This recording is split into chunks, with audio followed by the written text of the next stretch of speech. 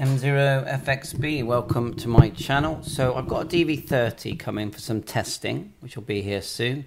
DVstick33 basically gets you on DMR, Dstar, C4FM using a little dongle, USB dongle, and software made by PA7LIM.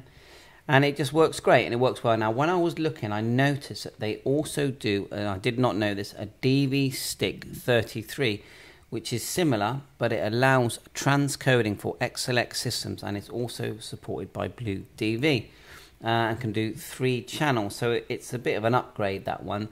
And I'm looking at their prices, and they're charging, this is the DV Mega site, they're charging 155 euros, and apparently they're the only people selling it. So I thought I'd let you know. See if I can find it here. Here it is here. Exclusively through me, the price is 155 euros excluding shipping. And you place orders here at info@dvmega.nl if you want to get the DV33 and be able to do transcoding.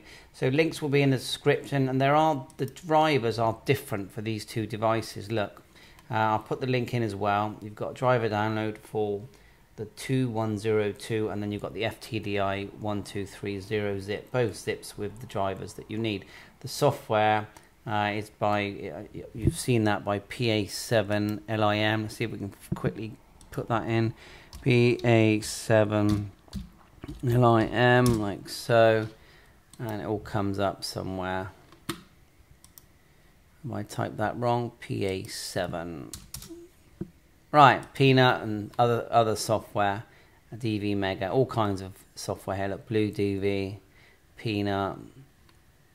So yeah, check it out. I'll put links in for everything in the description.